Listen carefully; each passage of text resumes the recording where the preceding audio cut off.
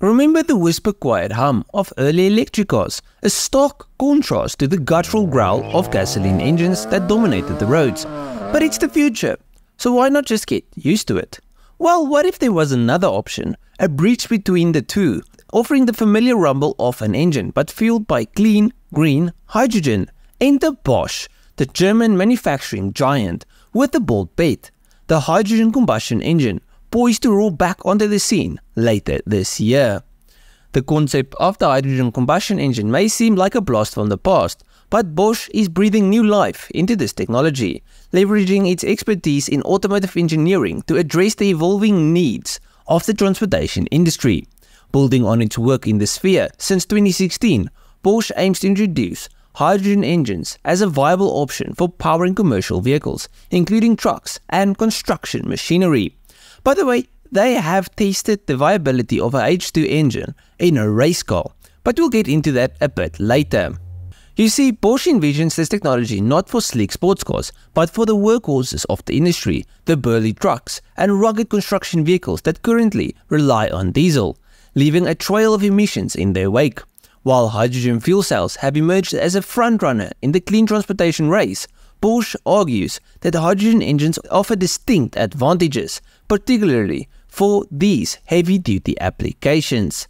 Think of it this way: fuel cells are like complex, high-tech power plants requiring very pure hydrogen and are susceptible to contamination by the dust and grime that construction sites and off-road journeys throw their way.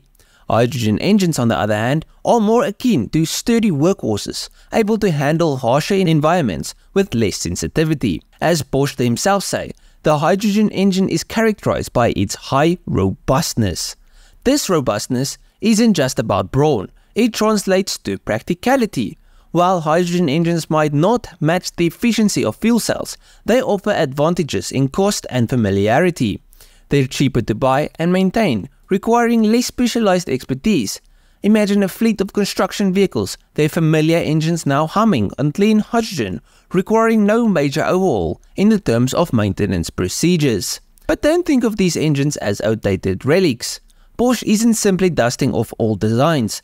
They've been diligently developing and testing this technology since 2016, culminating in a powerful 3-liter V6 hydrogen engine powering a Ligier Racecar that roared onto the legendary Le Mans track in 2023.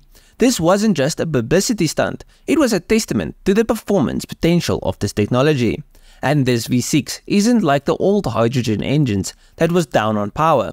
This twin-turbo hydrogen power plant produces 563 horsepower and 480 pound-feet of torque, which combined with the racecar's ultra-light weight meant that this racecar was proper fast.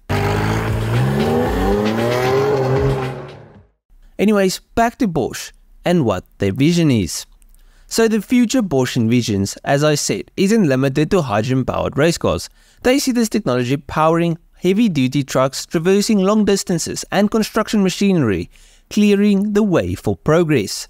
It's a future where hydrogen stations become more commonplace, offering drivers the choice between hydrogen-powered combustion engines and fuel cell vehicles, each playing a role in a cleaner transportation landscape. Of course, challenges remain. Building a robust hydrogen infrastructure is crucial, and the competition from EV and fuel cell vehicles is fierce. But Bosch's commitment to this technology is unwavering. They see it as a vital piece of the puzzle, a bridge between the familiar and the future, and a way to decarbonize even the most challenging sectors of transportation without sacrificing practicality and performance. Now, some die-hard EV fans will disagree and say, why not just spend all of our resources on EVs? Well, in construction and other commercial applications, time is money, and charging bleeds said money. That, combined with the fact that these vehicles drive thousands of hours, make it unviable to use batteries, as batteries don't last. You see, you need an engine that can be back on the road after a quick tune-up. Then, for racing, especially endurance racing, again, charging takes up too much time, whereas refueling takes only 5 minutes.